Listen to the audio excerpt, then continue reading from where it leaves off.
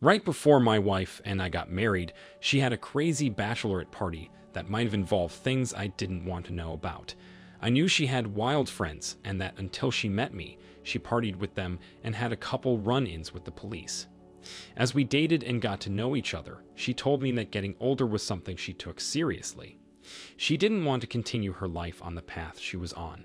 Instead, she wanted to settle down with a responsible man that made her feel loved and happy. I knew I could be that man for her, and I was ready to settle down too. I went out with my friends and had some good times, but it was never as reckless as my wife.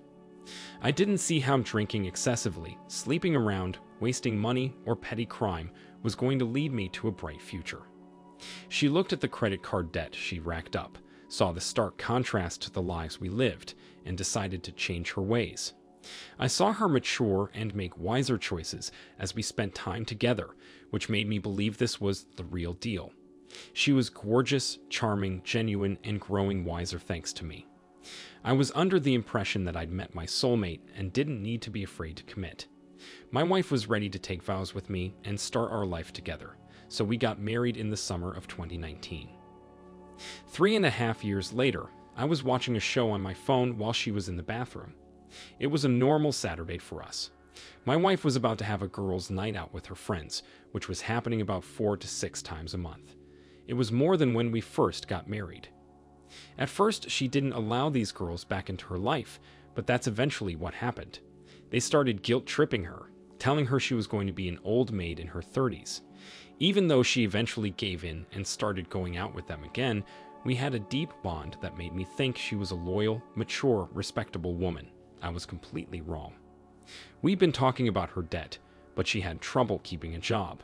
She was pretty materialistic and found it much harder to earn money than to spend it. Since I was the only one with a steady job, I paid the bills and only allowed her a bit of money to pay towards her debt, get groceries, and go out with her friends. My phone died, so I plugged it in and grabbed my wife's phone to continue watching the show. As soon as I opened it, message notifications started pouring in from men on Craigslist. I read some of them and discovered they were replying to her recent post about her needing help to pay off her credit card debt. I continued reading through messages and realized she'd been seeing someone else regularly. He told her the last night they spent together was mind-blowing, and he needed to see her again tonight. I threw the phone across the room and just laid there, processing and thinking through what I just read. I felt like I became a void that might try anything to fill the emptiness. Before my wife came out of the bathroom, I realized I needed to save screenshots of those messages to prove she was at least talking to other men like this. Since I had much better credit, I'd bought our marital house completely on my own. Now that this was happening, I feared the worst possible scenario, which included her taking my home from me. After I took 2 screenshots, sent them to myself, and put her phone back where it was, she entered the room and asked if I was okay. I could tell she was nervous that might have seen her phone. I said I was fine. I had to catch her meeting another man to get evidence and help my brain accept that this was real. If it was so much worse than her spending time drinking with her irresponsible friends. I arranged for my friend to pick me up and follow her that night. First, we followed her to a Starbucks, where she met an anxious-looking man that clearly didn't want anyone to know what they were up to. They got into his car without ordering anything, and we followed them into a large neighborhood. To avoid being seen, we circled around until we saw them enter a house. The curtains weren't fully shut, so from across the street, we saw them enter the living room, start making out, and drop onto the couch. I got a little closer to take pictures as my heart pounded and my hands shook. Then I crouch-walked back to the car and my friend drove me home. During the ride, we discussed the disturbing reality of what was happening to me. My wife was cheating on me with multiple men for money. He started spreading rumors through his phone to our friends, and through them it spread until it reached my wife's closest and dearest connections. They all bombarded her with degrading insults and slander, telling her she was cut off, and they wouldn't support her terrible and degrading behavior. Even members of her family, like her twin cousins, expressed their disbelief and disappointment. She didn't even try to come home that night or ever again. The embarrassment killed her. She messaged me at 2 a.m. with a heartfelt goodbye in an attempt to get a response out of me or make me feel remorse, but it didn't work. I didn't reply at all because she ultimately betrayed me. I never spoke to her again, not even in court. The last memory I have of her is when she broke down crying after receiving a lecture from the judge about honor and loyalty. OP, I am so sorry your wife proved herself to be a very inconsiderate woman. First, she decided to get into trouble and debt with her friends, and then after marriage, decided to cheat on you to help pay off that debt. If she really cared or loved you, she would have considered your feelings and life consequences by her actions.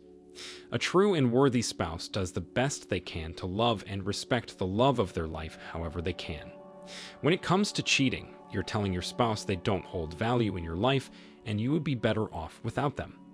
Except it's worse because you aren't even directly communicating these things to them. Instead, you're hiding these truths and giving them a false sense of security and love. You did the right thing by exposing your wife for who she really was, obtaining proof, and following through with a divorce. No matter what they say or do, never let a cheater convince you they are worthy of your love again. I wish you the best of luck and love in life, and thank you for sharing your story. Now let's get into our next story for today. At the time of this story, my wife and I were together for 10 years and had 2 sons under the age of 6. My wife was very close to her aging mother and made sure to include her in our family life, even though she lived in a retirement home. Once a week, we'd all go visit her and bring a collection of our sons' toys for them to show her. Soon thereafter, my wife encouraged the boys to make gifts for their teachers and bus driver with Grandma's help. At the same time, she started taking her mom out to sightsee and spend some one-on-one time together. The routine was she'd get the kids off the bus and then start getting ready to go out.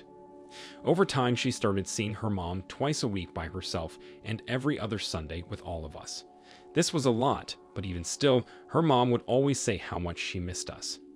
I wondered how that could be if she was taking her out all the time, but I just dismissed the thought. One day, my wife had gotten the kids off the bus and came back inside, cheerful as ever. She skipped upstairs to get ready for another outing with her mom. My boy asked to watch a show, so I grabbed my wife's phone off the charger and noticed several missed calls from my son's bus driver. They were both home safe and sound, so I couldn't imagine why there would be so many missed calls from him. I tried to call him back, but found that my wife changed the lock on her phone. Instinct took over as I downloaded an app on my phone to disguise my number as my wife's. I set the call to record before I dialed his number. As soon as he answered, he said, "Hi, love. Are you ready for the special date I promised you?" I hung up as soon as I heard this. I went upstairs to find my wife as she got ready, and she looked ravishing. You could tell she was going on a special date. As soon as she saw me, she started downplaying how nice she looked and explained that her mom wanted her to take pride in her appearance, no matter what the occasion. I played the recording of the bus driver's voice, and her perfume bottle fell from her hand, smashing to pieces on the floor. She immediately became desperate, begging me to just hold on a minute and listen to her, but I still grabbed the car keys. On my way out with the boys, I insisted that she still have AP come get her and never bring her back. She was too panicked to cry, just hyperventilating and saying she would have nowhere to stay because her home was with me and the boys. I refused to give in to her. I called the bus driver again, this time on speakerphone. He answered in a weary tone. I told him I knew what was going on, and he needed to come pick up my wife because she belonged to him now. He quickly told me to slow down, that he was married, and he didn't want to get involved in any drama. My wife's face fell when she realized just how bad her situation was. I just shrugged and hung up while my wife started redialing his number in vain. Just before I left, I heard her leave a voicemail, telling him he needed to come pick her up and get her a place to stay because this was all his fault. I suppose she continued calling him late into the night until she found his wife on social media and publicly begged her to tell him to call her because she needed to speak with him urgently. This obviously raised suspicions that led to her discovering the truth. My wife had been dating and sleeping with her husband, our children's bus driver, for an entire year. I had no idea it had been going on at all, let alone for so long. I felt like an idiot for failing to look into my wife's whereabouts sooner, but I truly believed she was spending time with her mom. She was, but only very rarely. AP's wife slandered my wife's name through the school and all over town. AP was so ashamed and willing to do whatever it took to gain his wife's forgiveness. He ghosted my wife and even stopped getting on social media. He tried in vain to prove loyalty to his wife in the hopes things could go back to normal. They never did. For any of us. My wife was mortally embarrassed that her lover had given her up at the first sign of trouble, and that in her attempts to get his help, she broke his family apart and made things worse for herself. I also ghosted her until a visitation schedule was made and I was awarded primary custody. Her desperate affair cost her her reputation, self-confidence, and family. She isn't the same as she was, and I doubt she'll ever be. I'm thankful I'm not the one that has to figure out how to live with myself without my kids because of some stupid mistake that shouldn't have happened. AP even apologized to me, explained that when he started seeing my wife, he was in a bad place in his own marriage. He justified seeing my wife by deciding that he only needed to rely on someone emotionally. Emotional support turned into physical, and then before he knew it, they were living a double life and got caught red-handed. OP, I am sorry your wife cheated on you with your son's bus driver. I can't imagine how she didn't feel extreme guilt and shame for going behind your back with someone that played a role in your children's lives. Not only that, but she used her elderly mother as a cover-up. The time she spent betraying you with this man could have been time spent improving the quality of her mother's life. After this complete disaster was revealed, it's no wonder she experienced grief and slander. It's clear that she didn't consider the potential consequences of seeing another man in the first place. What appeared at first to be her consideration for others and genuine kindness turned out to be the perfect way to hide what she was really doing. I am sorry you were put through this very real nightmare. It is never easy to recover from infidelity, but just continue to remind yourself that you and your children deserve better. Thank you all for taking the time to listen to today's stories. If you enjoyed listening, please feel free to like and subscribe if you haven't already. Also, comment below with your thoughts on what happened. If there is a story you would like to share with me about your own situation or someone else's, then please do not hesitate to contact me. Take care.